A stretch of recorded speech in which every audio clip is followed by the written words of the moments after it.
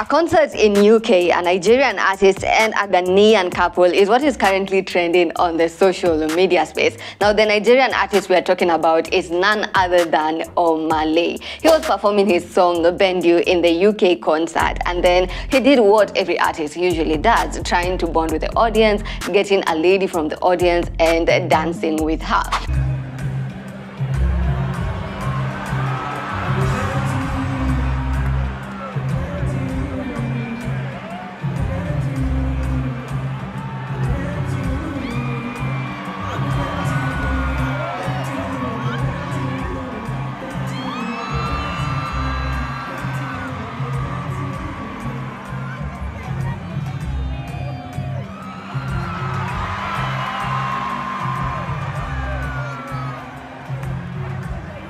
Now, this dance is what has taken the whole world by a storm, with everyone feeling like this lady was on the wrong, some feeling like Omah was the one who did a wrong thing, and most people feeling pity for the boyfriend of this girl. Now, Omah goes and takes this girl, they climb the staircase, they get to the stage, they start dancing.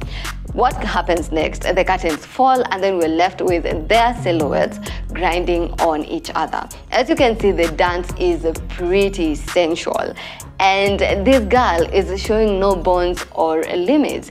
Now, it gets even worse. Her boyfriend, who probably was the one who brought her to this concert, was in the audience, and not just in the audience, at the front row of the audience, watching all these go down. So at this point, who would you blame? Would you blame Omah? Would you blame the girlfriend? Or would you blame the boyfriend?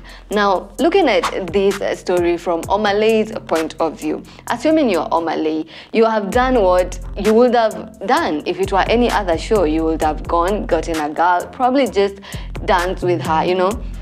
So it seems that Omah wasn't also expecting all this from this lady. I mean, he probably was surprised, but just kept it going. Like, you don't expect him to stop performing and stop all this. So he just went with the flow. I mean, he even got a boner. And so I wouldn't really blame Omah. I think he was just doing what an artist would probably do. Now, let's go to the girl. Now, looking at this girl, she gets wild the minute she gets to the stage. Like, the minute she gets to the stage, she's just getting set. She's just starting to do these dance moves. She's putting her body in a certain angle, showing her calves, putting her arm all over Omah. We can definitely tell that she was all over the artist.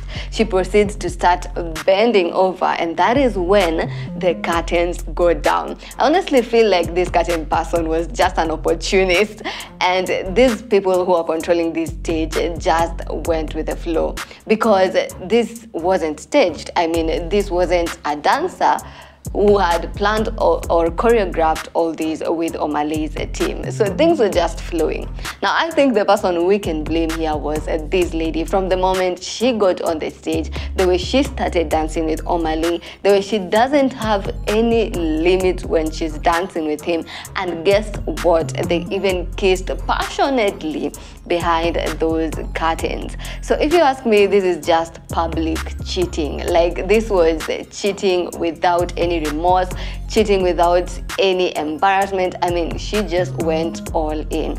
Now, you're probably asking yourself how the man reacted, or maybe you've already seen how this man reacted. I mean, he just left this show alone, and he left this show with people laughing at him, mocking at him. And I can only put myself in this situation and feel bad, because imagine you were at the front row of the concert. By the time you've left the front row and people are seeing you leave, people have seen the embarrassment that your girl has caused you. I mean, he will definitely never look at Omah in the same way. He might probably never ever get to listen to Omah again. Now, people have reacted to this story, and I feel the best reaction to this story is this video. As you've seen, it's a cartoon.